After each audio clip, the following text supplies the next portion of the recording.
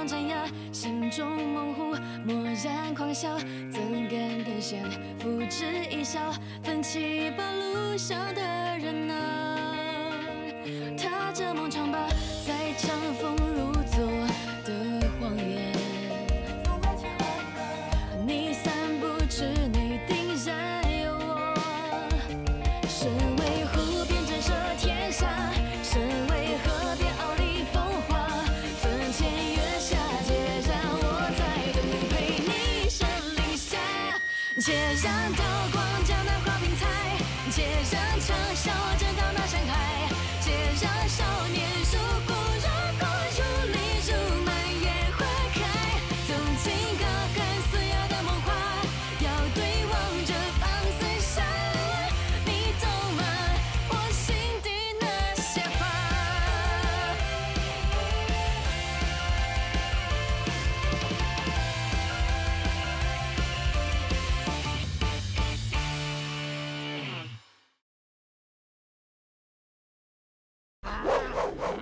住手！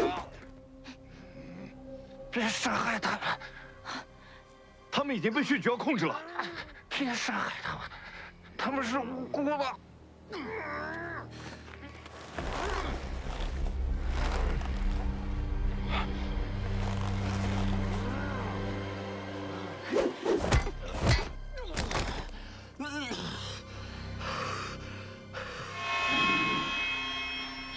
糟了！绝对不能让他吸收赤珠。哎，这样，我们分头去找血咀妖的真身，千万不要伤害这些村民啊！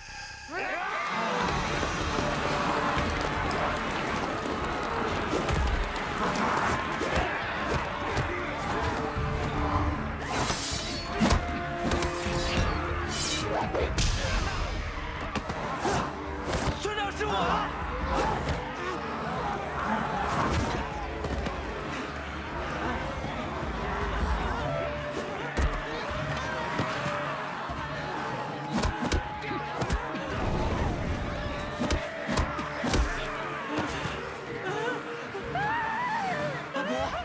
阿婆，是我啊！是我。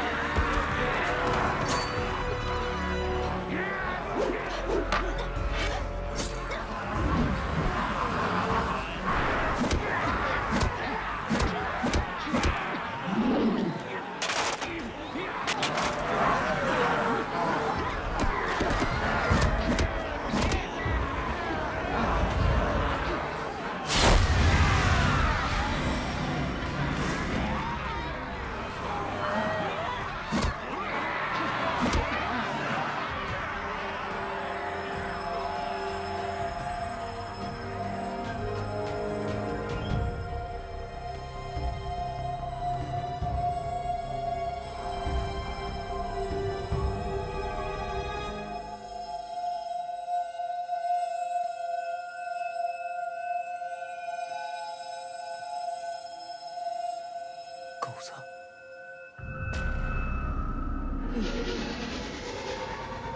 恭喜你找到了。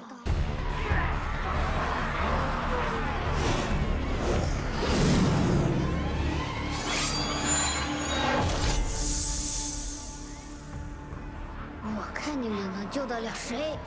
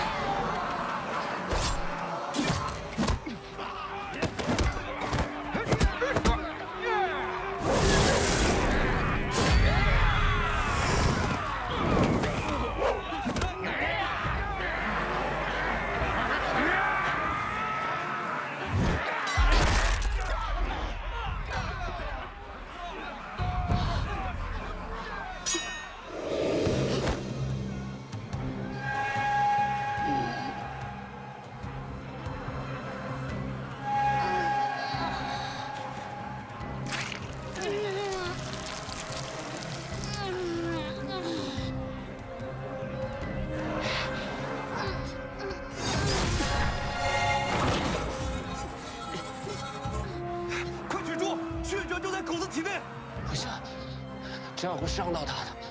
清醒一点，他已经不是狗子了。这样会伤到他的。你再不动手，所有人都会陪葬的。快取珠啊！快去啊！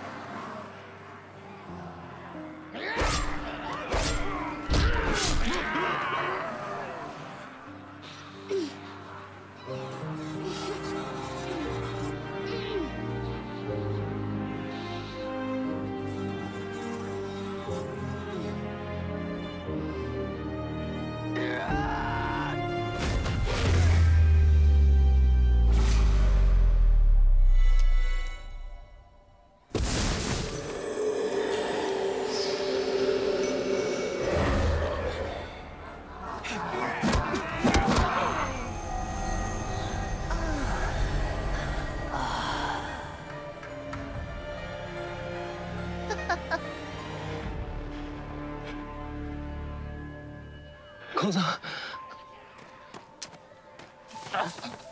狗子，狗子，狗子，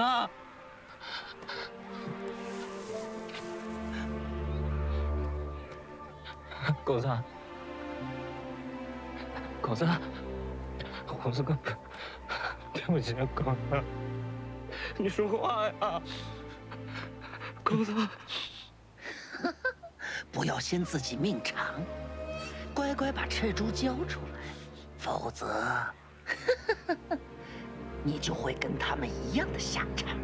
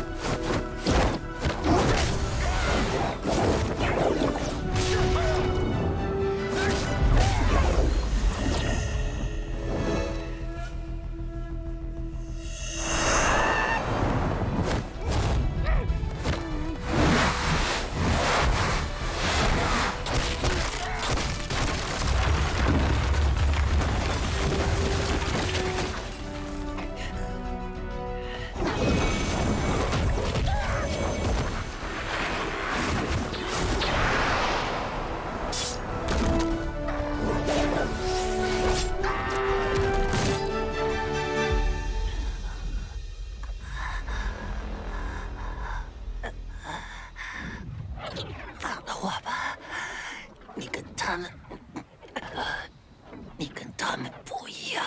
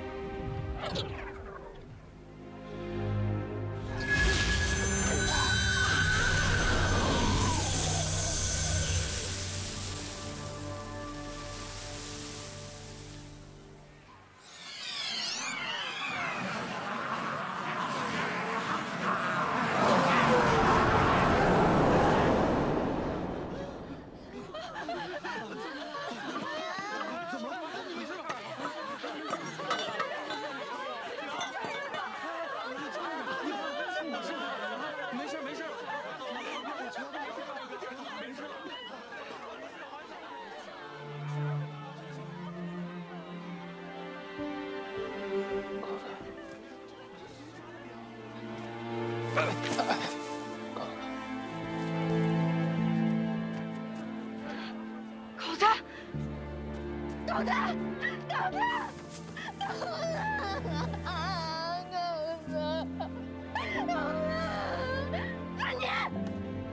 是你害死我的孩子，狗子，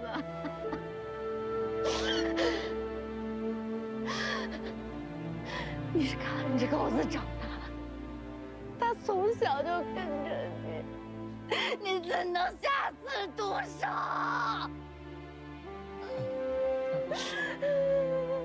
你别碰他！婶婶，您冷静点。虎子他刚刚除了血咀妖救了大家，是他害死我的孩子，是他害死我的孩子，你还我孩子！狗子不是他杀死的，恐怕我们昨天碰到狗子的时候，他就已经遭血咀妖毒手了。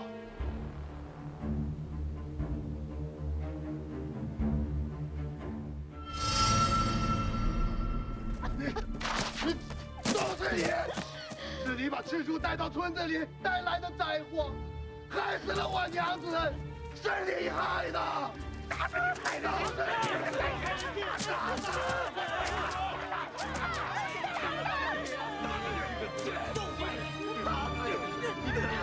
都是你！都是你害的！都是你害的！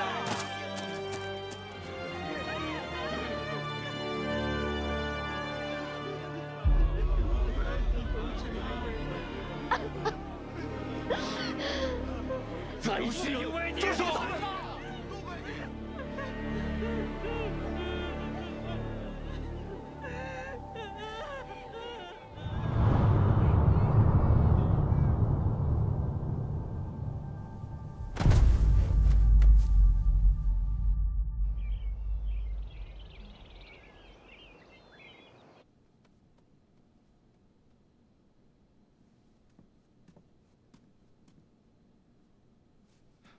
大老爷，这该怎么办？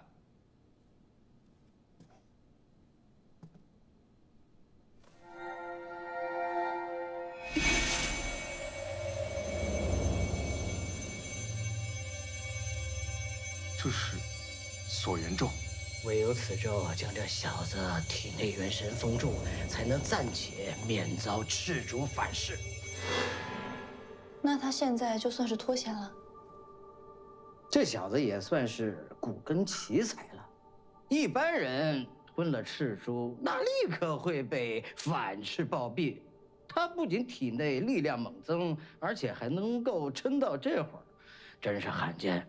不过师傅这个法儿啊，也只能维持几日。如若不赶紧把赤珠取出啊，恐怕这小子必然会被其吸尽精元，爆裂而亡啊！那如何取珠？二位可有办法？附近八宝镇有位精通法宝奇术的前辈，或许会有办法。可是一梅，我家就在八宝镇。不行，如今明海之事已经不得拖延，我们再绕到八宝镇，恐怕会延误大事。但是人命关天，从此地出发到八宝镇半日即可到达。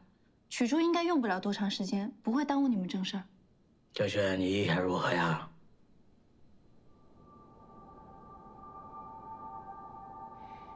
行，最多逗留3日。3日之后，无论情况如何，我都要带着赤珠返回都城。那就这么定了。哎呀，这一晚上把我这把老骨头折腾的都快散了架了，我要休眠片刻了。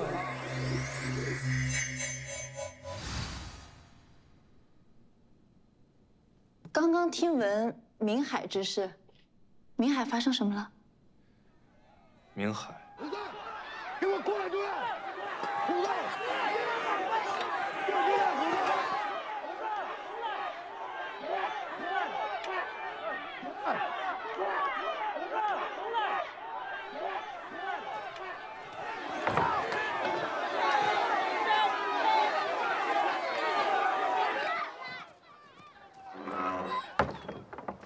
子，虎子， 10年前，你流落在外，是我们看你可怜，把你带回了村子。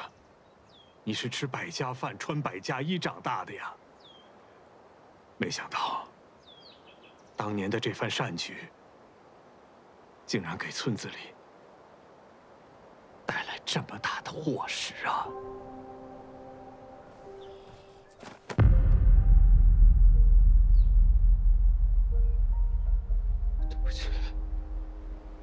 对不起，村长，不要跟他废话了。就是，别跟他废话。各位，你们是不是还没有搞清楚状况？昨天是虎子拼了命才救下的你们。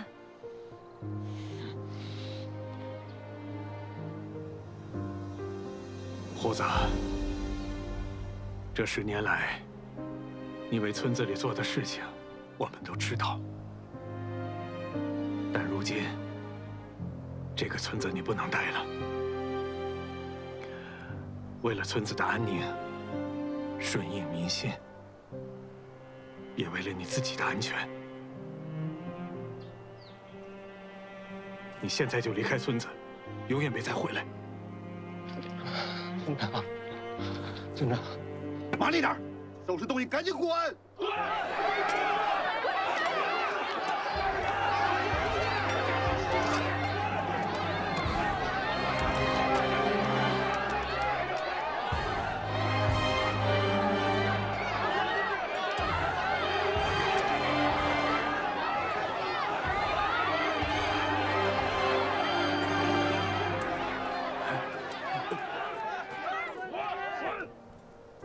孩子，你受苦了。不哭啊！你长大了，这里不再需要你了，可是外面的世界需要你呀！啊！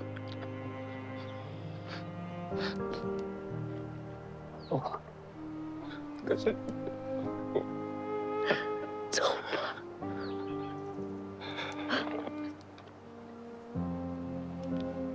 上外面的世界去看看。走吧，孩子。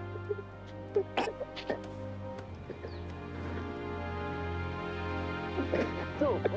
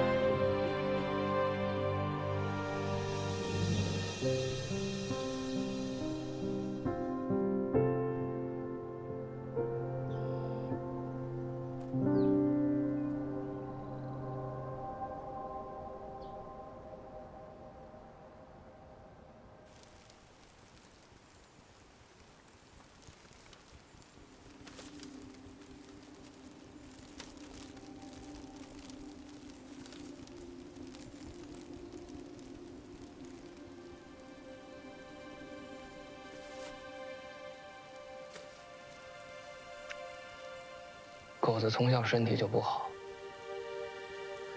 小崽子们都不爱带他玩，除了我陪他，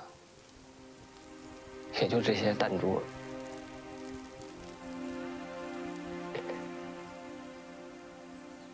狗子，到了那边，坚强一点，做个男子汉。虎子哥不在你身边了，你得。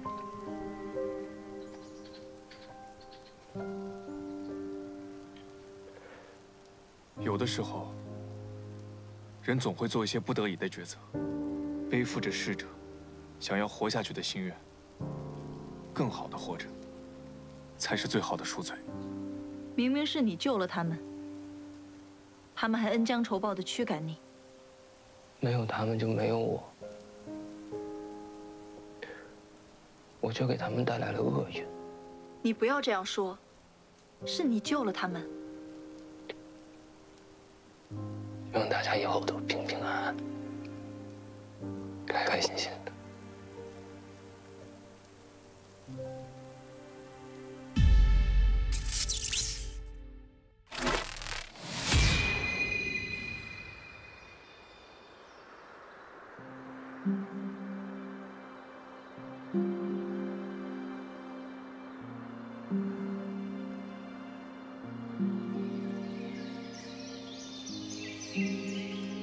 哎，歇会儿。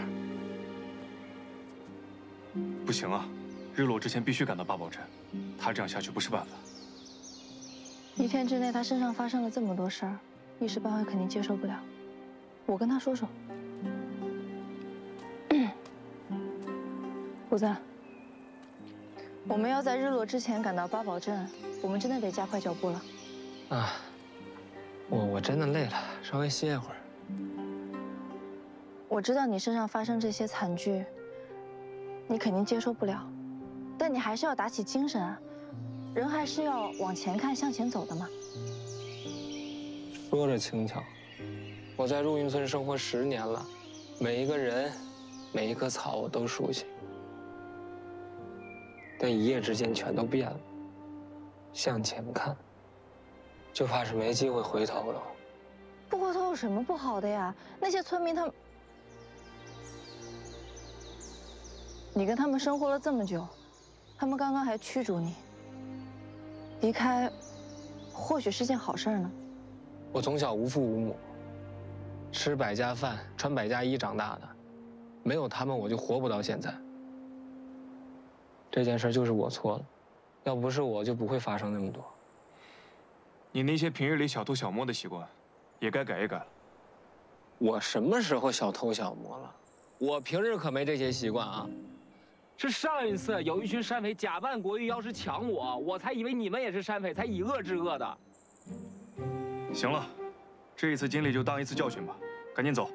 你少在那数了我，这件事你也有很大的责任，是不是你把这个赤珠弄丢的？然后我帮你拿回来，你又弄丢了。你朽木不可雕也。哎，行了行了，行，我这根朽木还真就休息一下嘞。 赤珠一事本就因你而起，怎么还怪上我了呢？赶紧走，没时间陪你在这里耗。命令谁呢？你要是这个态度，要去你自己去吧，小爷不陪你了。哎，虎子，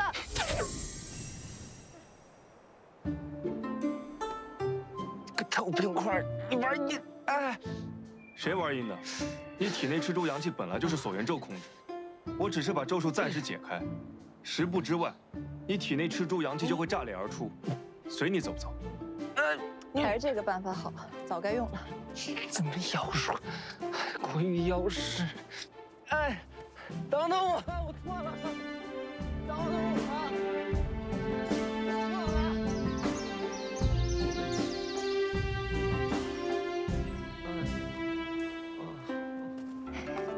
我，小轩兄。 其实我之前便想问了，你是国御妖师吗？是啊，效力天罡殿。天罡殿的国御妖师，久仰了。其实我一直有一个愿望，就是成为天罡殿的国御妖师。若蒙不弃，还望小轩兄对小弟我指点一番。你得让他好好指点指点，他可不一般。他不光是除妖先祖齐无极的后人，还是国御妖师营帅呢。赢帅。厉害的很，弄丢了赤珠，还被血咀妖耍得团团转。那也比你厉害吧？谁杀的血？你少说两句。下个月活龙都城举办国语妖师考试，你若有意参加，我可以举荐你。多谢小轩兄提点。一个冰块脸，一个小白脸。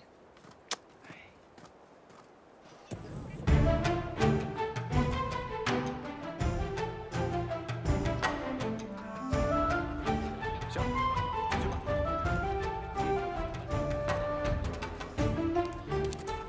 来干什么？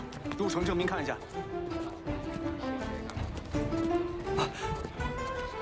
小的不知国御妖师大人莅临此镇，恭迎妖师大人，请。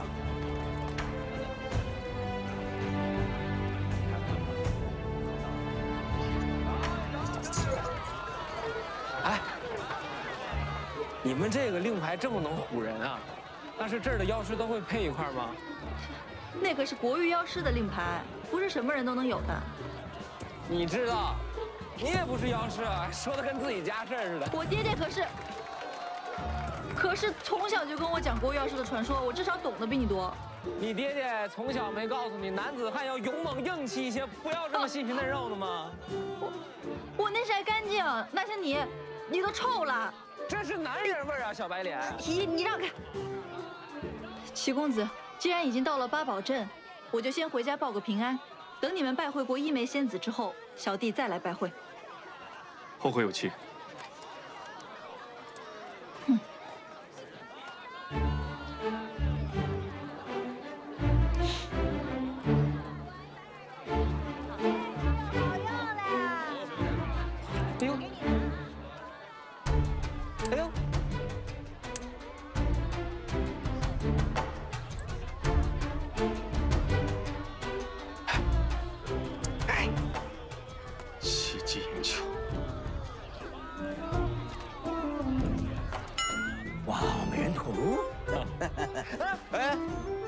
你什么时候出来的？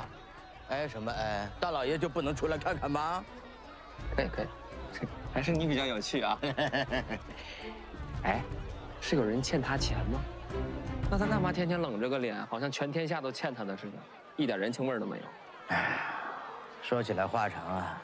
8年前，小轩这孩子简直和现在是判若两人。那个时候还是一个天真乖巧的孩子，都是因为啊。大老爷，哎，走了。这就走。哇！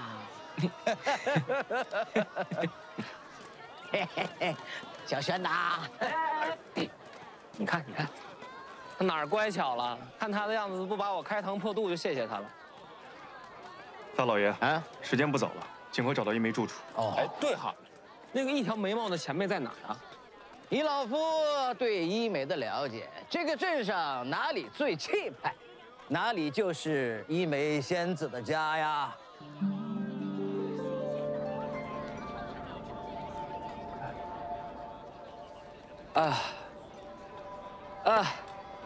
怎么了？我的松手！不知道松手！松手啊！把这吃了，定元丹有安定元神的功效。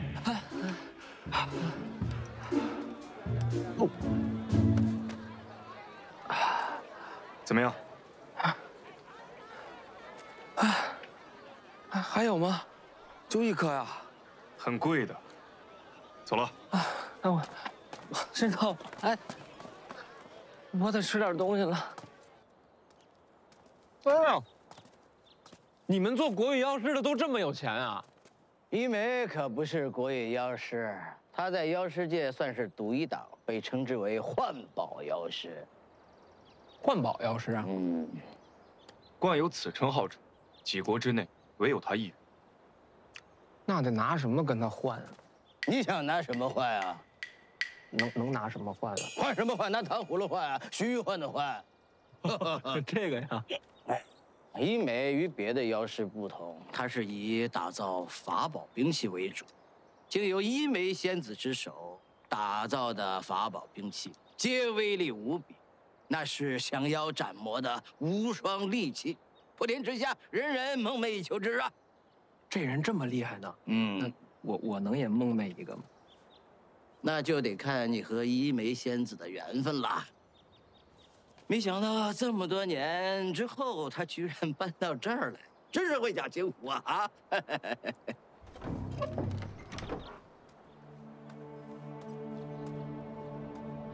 在下一枚仙子属下行之，几位，请问有何指教啊？在下天罡殿国御妖师祁晓轩，来此求见一枚仙子，请吧。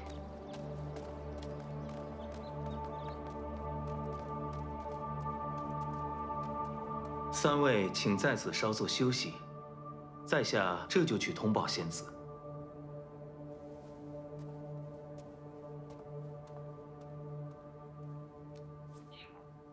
哇，这个一枚仙子这么大排场，什么来头？知道500年之前打赢巅峰谷之战的5大英雄少年吗？嘿，齐无极，齐无双嘛。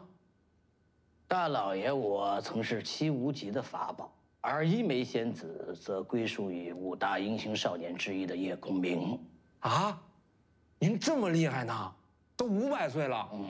那这位老奶奶和您一样啊？不可乱说，我等样貌是自神力注入法宝之后便是如此，与年龄长短没有关系啊。不是老奶奶？当然不是了。那当时注入神力，怎么不给您来个年轻魁梧一点的？贵客到访，有失远迎了。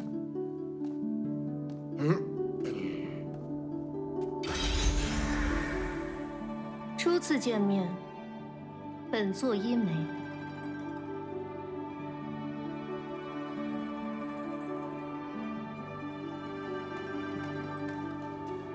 素闻一枚仙子威名，今日得睹尊范，实至有幸。不愧是一枚仙子啊！这么多年不见，妙眼依旧，光彩甚至是愈发的照人呐。这些阿谀奉承的话，就需要在小字辈面前提了。大老爷来找本座，所谓何事？哦，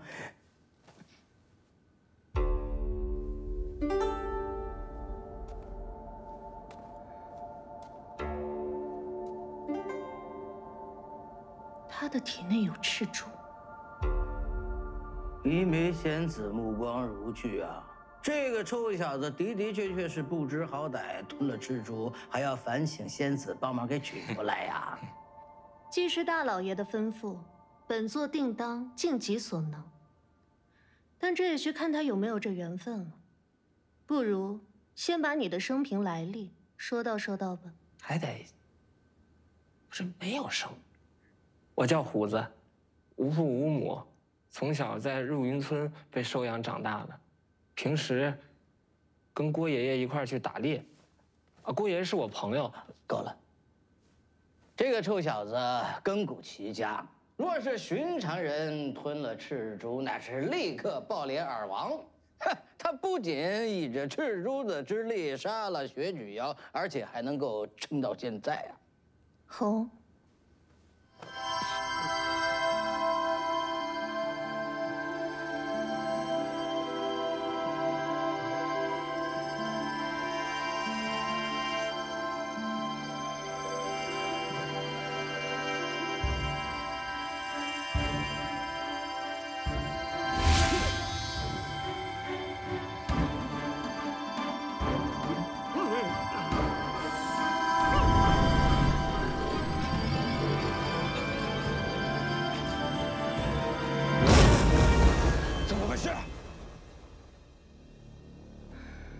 这少年体内有股极强的力道，应是道行不浅的妖气。啊，妖气！想要取珠，必须先压制这股妖气，否则贸然出手，于己于人都有些过于弄显了。但是，他体内怎么会有妖气？有妖气？我哪知道啊？这妖气，恐怕是被外人植入体内的。要如何压制妖气才能取出赤珠？赤珠关乎到明海的安危刻不容缓啊！本座倒有一件法宝，可克制妖气。只是我不能坏了自己定下的规矩。凡求宝者，必须先赢得在镇上斗法坛举办的擂台赛，还得打架。一枚仙子，您定下的规矩我们应当遵守，但晚辈当下时间紧迫，再等斗法比武，恐怕真的来不及了。不用着急。擂台赛每月中举办一次，正巧，明日便是月中。若是这少年能够成功攻擂，本座便很快将那法宝奉上。明天就打。但是那就这么说定了，咱们明天擂台上见真章。我们就先回客栈了，好好的备战擂台。我没答应他呀，我没同意呢呀，他怎么能去？哎，这不行。哎，什么？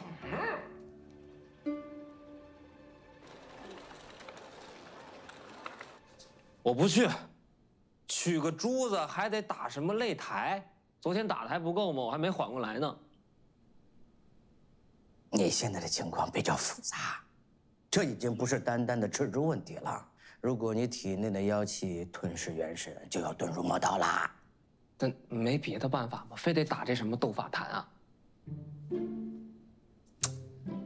大老爷，你不是500年的先祖法宝吗？你一定有办法的哈。我的道行和一枚仙子的那是没法比。想当年巅峰之战，损了我不少的修为。每逢5个时辰，我都要变回好比，养精蓄锐。我克制不了你体内的妖气，更取不了赤珠。好意思说呢还？你呢？你不是妖师营帅吗？你能不能压制一下我的妖气呢？我可从没见过你这种妖气。反正我不去。大老爷，你不跟那个一梅很熟吗？你直接让他给我取了吧。五子，这是一枚仙子100年以来定下的规矩，谁也改变不了。你别看那个一枚仙子长得亲切可人，可是她这个脾气倔得很。如果你不是堂堂正正的打赢擂台，任谁来劝，她都不会把法宝交给你的。关键我上擂台，除了挨打，我打得过谁呀？这你就不用担心啦。你想，昨日那血咀妖都被你轻轻松松的拿下，小小擂台何须多虑啊？我看只需让小轩今日教你练功，便可应对明日擂台。临时抱佛脚，还抱他的，能行吗？你可不要小瞧小轩，经他调教的妖师那是个顶个的强啊！大老爷，我教他，我不教。谢谢，我还不乐意学呢。你们两个给我闭嘴！赤珠要紧，这也是万不得已的万全之计啊。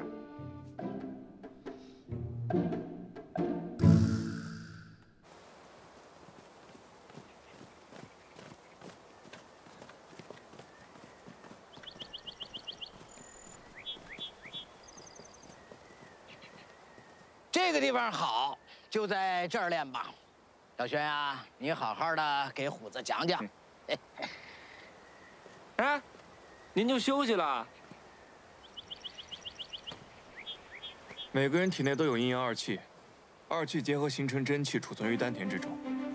随着时间的流逝，真气大部分都会消失，只有小部分储存于丹田之中，会结合成精元。精元。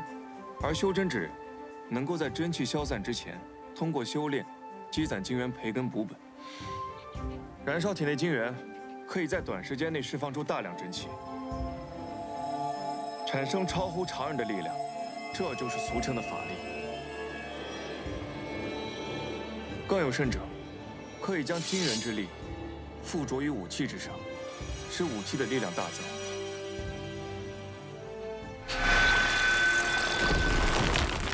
寻常人的精元是白色的，修炼法术之人到一定阶段，体内精元就会逐渐变成蓝色。而修炼者，随着精元之力的增强，体内法术的力量也会成倍的增长。但是，并不是所有人都可以成功修炼精元之力，这要看天赋。嘿，我肯定是天赋异禀。接着，哎，用这个试试。我就用这个呀。气沉丹田，感受体内精元所在，最后将精元之力化为真气释放出来。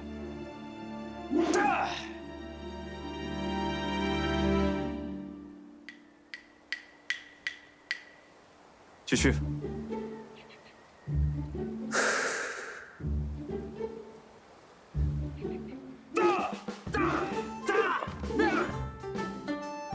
不学了。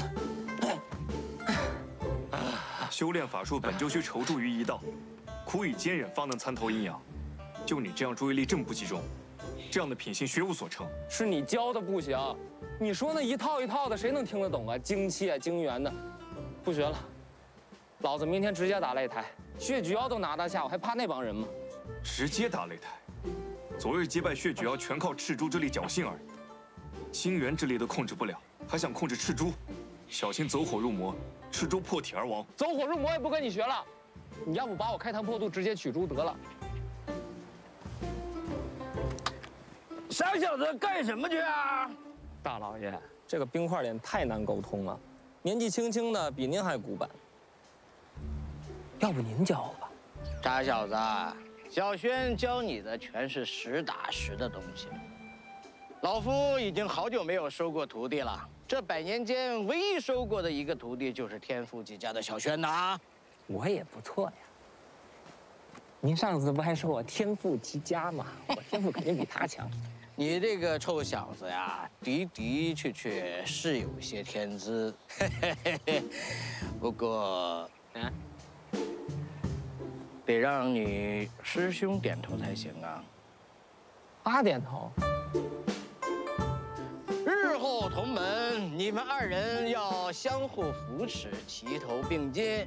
你不得让你大师兄点头同意才行啊？他这么说，您同意了？大老爷，你真要教他？师傅在上，受徒儿一拜。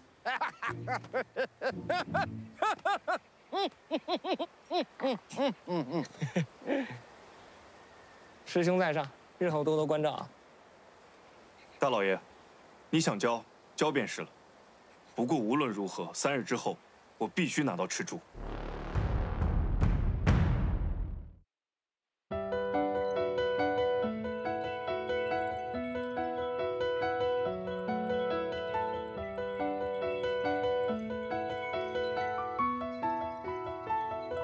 西城下，鼓舞蹄声响彻山外，放飞尽，陪你一壶浊酒入怀。曾有渐入知己，今朝竟与你促膝。墨色里，你若为山，我为笠，命阴霾。然而相逢温柔，万难结拜今夏，聚散不忘对望。才惊觉，曾让我破茧的并非刀光，而是那一句你要陪我闯。多少人皆醉，还有我懂你。